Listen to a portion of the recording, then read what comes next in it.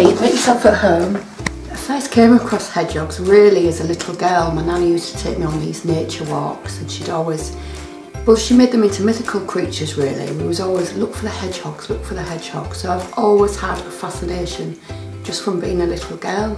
I think they're so cute, they remind me of the wombles. About 15 years I've been on the lookout for them, looking out for injured hedgehogs. Obviously if we see them out during the day. My first hedgehog, it was actually tiny, and I picked it up and put it in a hessian sack and brought it home. My friend and colleague Wendy, she came round and helped me weigh him, and he was severely underweight, really dehydrated, bless him. So we fed him up, we fattened him up, and he liked his food that much that he didn't hibernate that winter. He just stayed awake all winter, eating and eating and eating.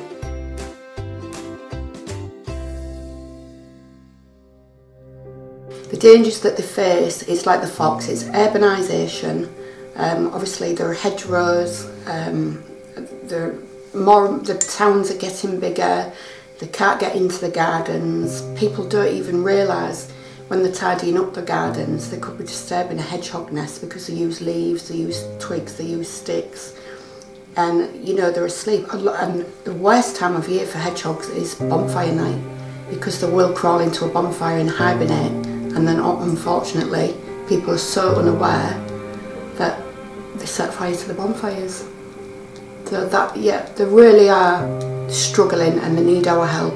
And if we don't all start educating ourselves and our children, 20 years they'll be gone.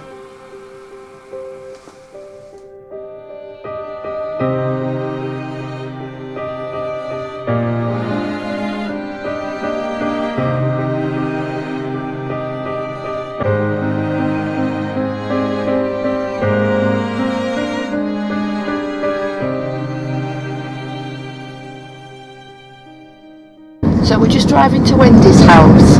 She looks after hedgehogs on a much larger scale than me, can have up to 20 hibernating at a time. She worms them, she defleas them and deticks them all herself.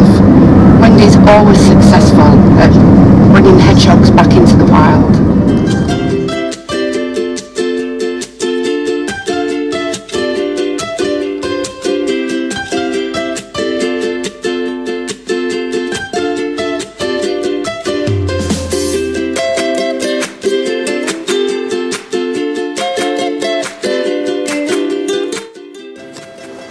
How did you find out about the hedgehogs being in danger?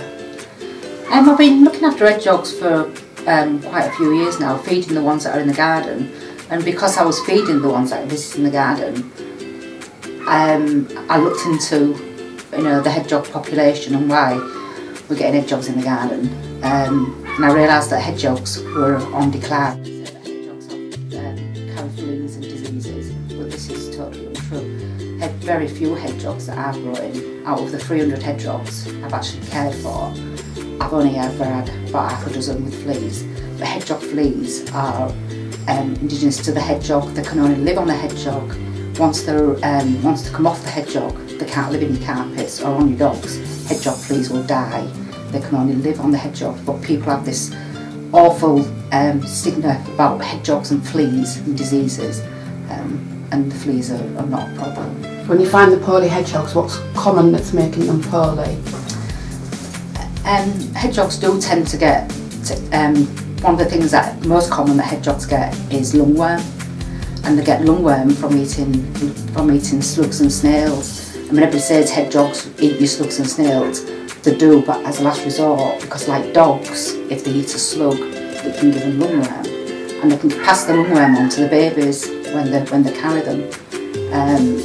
And if you take them to the vets will just give them a course of lungworm treatment, and it's quite easy to cure. Do you want to come outside and see the feeding stations? They're so cute.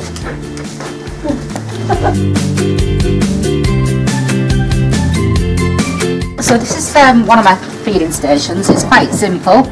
I just keep some double trays that I put the food into. As I say, these are just a chicken flavoured cat food. Always make sure there's some fresh water in a little tub for them. my hedgehogs can get in either end. So if one comes in and another one comes in, one can make a quick escape.